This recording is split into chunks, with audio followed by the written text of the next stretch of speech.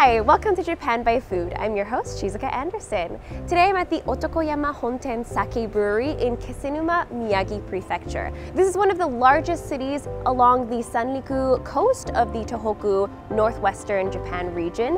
And unfortunately, it was actually one of the cities that was most heavily hit by the tsunami and earthquake in March 2011. So the whole region along the coast was actually almost completely destroyed. Actually, I'm going to say it was completely destroyed. And even this brewery was very close to being ravaged by the tsunami, as the waves came actually within 10 meters of this very brewery. Miraculously, this brewery was untouched and they were able to go back to work the very next day, although their main office was flooded by the tsunami and they had to rebuild. 10 years later, the city has largely recovered. They've rebuilt many houses, many buildings, although it's a long process, and you can see walking around the area that they're still in the process of rebuilding. But with a wonderful sense of community, this city has come together. And this very sake brewery actually has an Eat Meet Japan award-winning sake experience, which involves a tour of the sake brewery and then bottling and packaging your very own sake and then maturing it under the sea for about a year and a half. And our very own team has actually done that experience last year. So today I'm going to go back to the port where they have buried or submerged their bottles of sake, and I'm going to go retrieve that and see if there's some little messages left on it for me. But without further ado, this is going to be a really great sake experience, so let's go explore the sake brewery.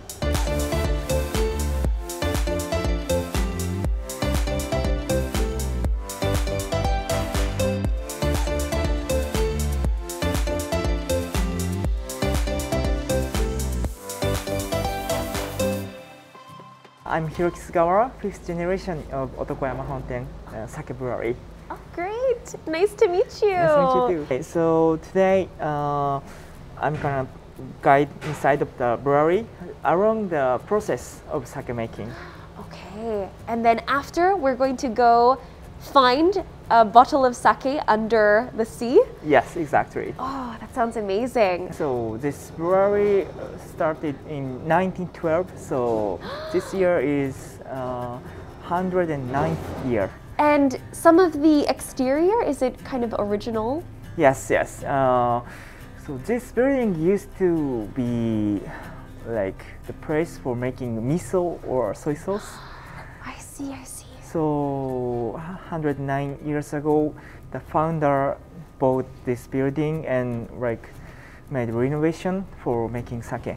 After washing, we take the rice with this kind of small bags. When we use a big box like this, it might make the difference of how much the rice absorbs the water. So this first step is really important, yes, to make a good sake.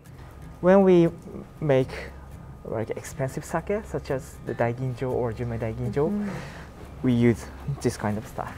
So we leave the rice until next morning. Then in the morning, we're gonna steam the rice with this equipment.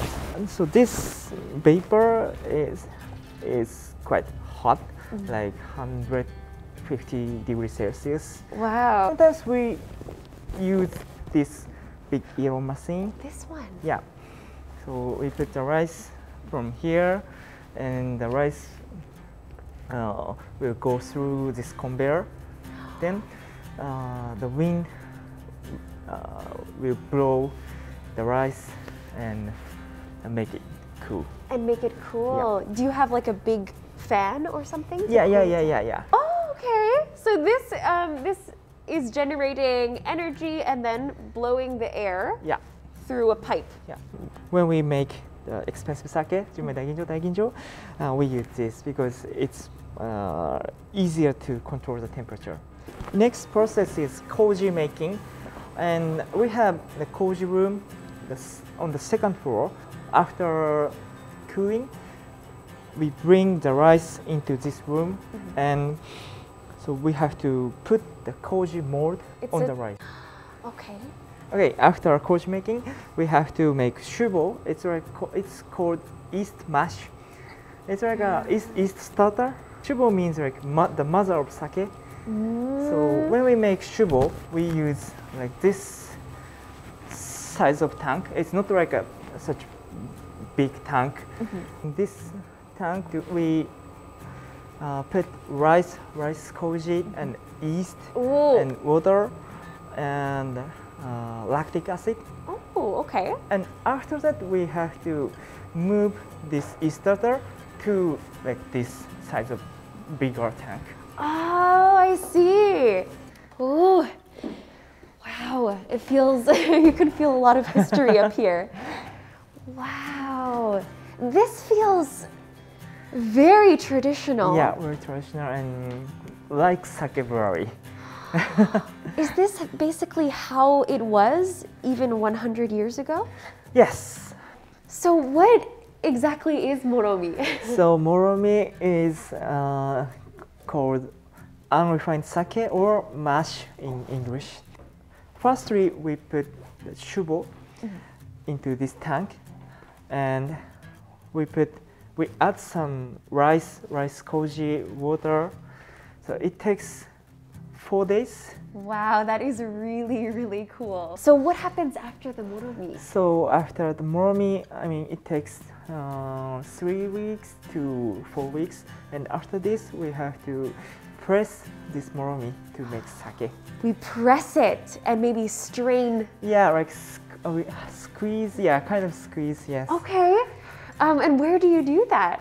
So there's a pressing room over there. Wow!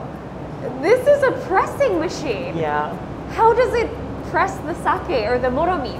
Yes. So we put moromi into this machine from here. So this is like a kind of cotton bags. Kind of. Cotton bags, okay.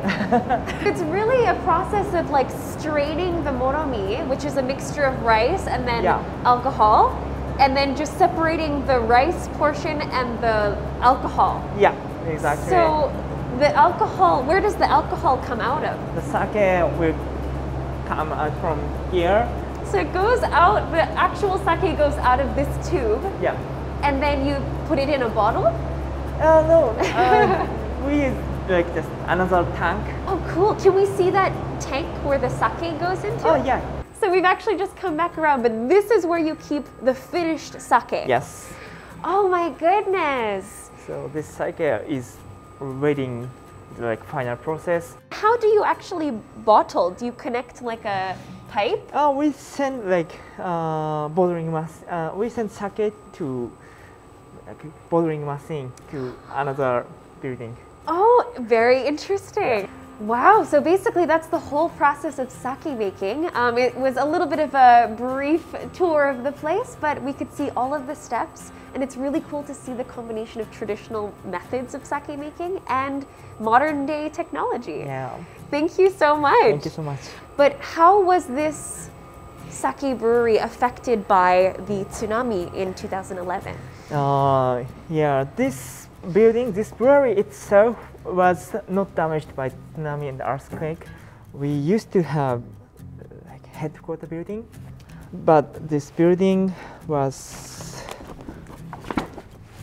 totally destroyed. Oh my goodness!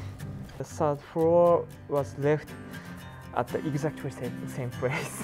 This only the third floor? Yeah. Oh wow, this is actually amazing that the top part is still intact. Yeah.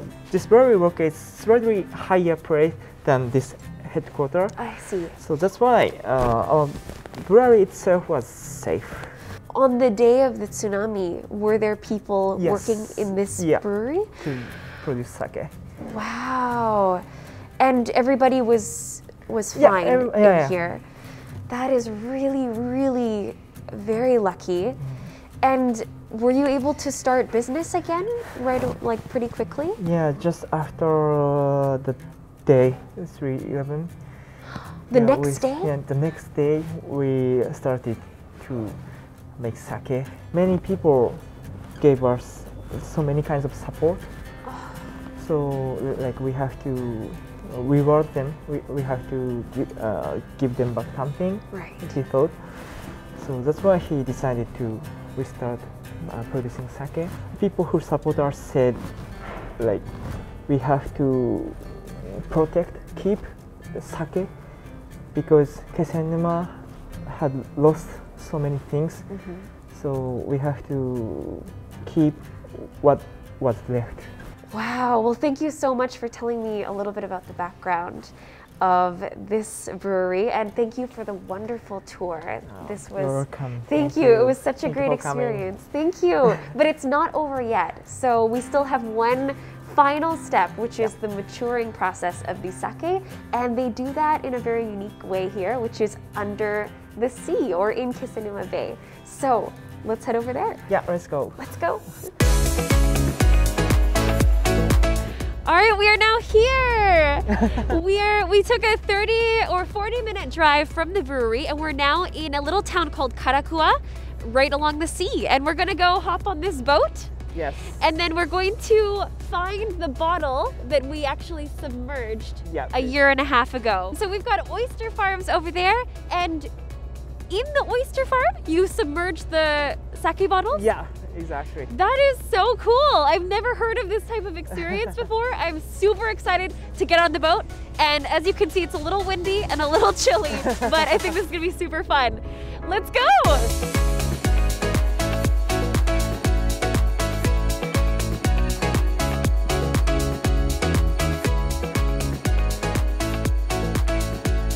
Here it is! Oh my gosh! Wow! Wow! It looks like something from, I don't know, SpongeBob SquarePants. It lived in a pineapple under the sea. This is so crazy. It's like a little net, and then it's covered in all kinds of sea algae and seaweed and little mollusks and things. All kinds of shellfish are all sticking to this one rope. You can actually eat these oysters and drink sake when you get back to the shore. So let's go back to the shore and enjoy some fresh oysters and aged sake.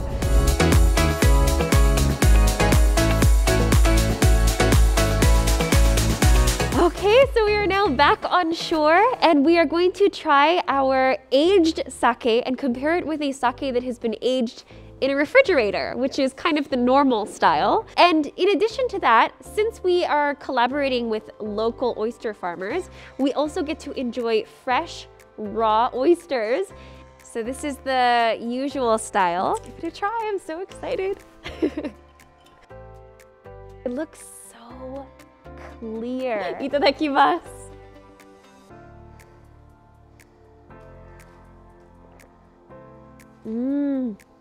It's sweet. It's very easy to drink. It doesn't have like a sharp alcoholic kick to it. It's very, very smooth, quite on the sweet side, a little bit of an acidic aftertaste, as you mentioned. So I know that this is what the refrigerated version tastes like. Let's try the aged sake under the sea and see how that differs. Itadakimasu. Oh, that is so different. I'm not gonna lie, I thought there wasn't gonna be that much of a difference. It tastes like a completely different sake. My mind is blown. The only difference is that you put it under the water. And the amount of time is the same? Yes, same. About 1 year and a half? Yes. That is so crazy. It tastes, I'm gonna say that the sweetness has faded a little bit. It's a little bit sharper now. I think a little bit more acidic as well. So it's almost, there's some carbon dioxide in there that's been released. That is so cool. It's become a much more complex flavor, and it's not as sweet. It's still very smooth and drinkable, but it's definitely more complex of a flavor profile. It's delicious. Well, this is such an incredible experience. I never imagined that I would be able to try sake that has been matured under the sea. I almost want to start singing when I say that, but it's been matured under the sea, and I didn't realize that it could affect the flavor of the sake so much. So this is a once-in-a-lifetime experience and tour. Thank you so much for today. Thank you. You're welcome. Thank you. It was such a pleasure, and you can do it all in English, so it's very traveler friendly. If you want to come and try this experience, you could actually check the links down below and you can join this very tour, see the very sake brewery that we went to today, his sake brewery, and then come out on the ship and collect your own oysters. And you can also submerge your very own sake and then come collect it a year later. So it's a very fun experience. Thank you again. Thank you. We're going to enjoy our fresh oysters and continue drinking. So we'll see you guys in the next episode. Thank you so much. Thank you. Bye-bye.